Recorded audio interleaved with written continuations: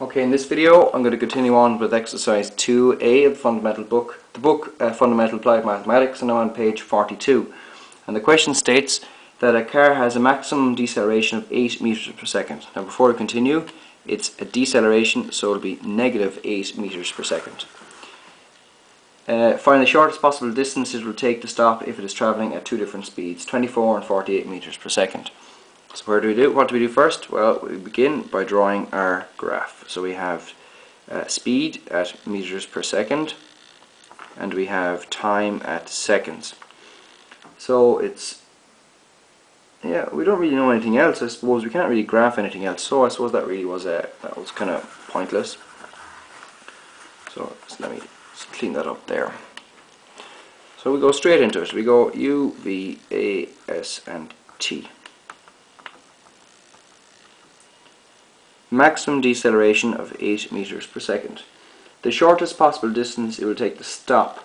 That means if it's stopping, it'll have a velocity of, or speed of 0 meters per second. And it says in part 1 that you're given an initial speed of 24 meters per second, and you're asked to find both S and T. So what do? We do the same thing as normal. We try our U-best formula. So V is equal to U plus AT.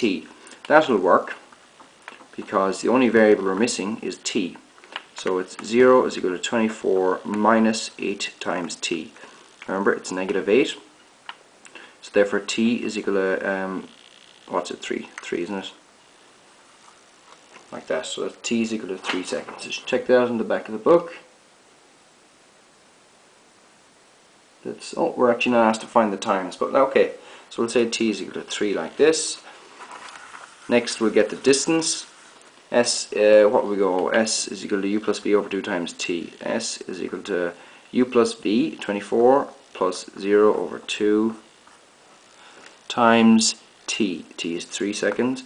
So 12 times 3 is equal to 36.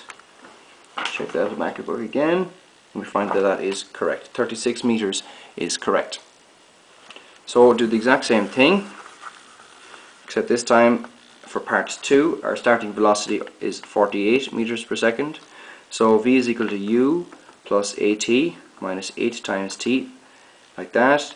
T is equal to 48 over 8 is equal to,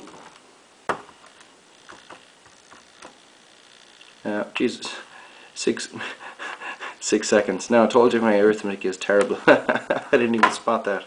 How embarrassing. So 6 seconds.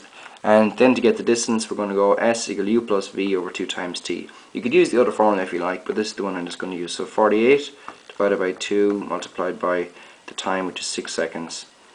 Cancel those. 3 times 48 gives me S is equal to 144 meters. Let's check that at the back of the book again, and we find that 144 meters is correct. So that was reasonably straightforward. Thanks for watching. I hope that was useful. Please subscribe to my channel and pass it on to your friends.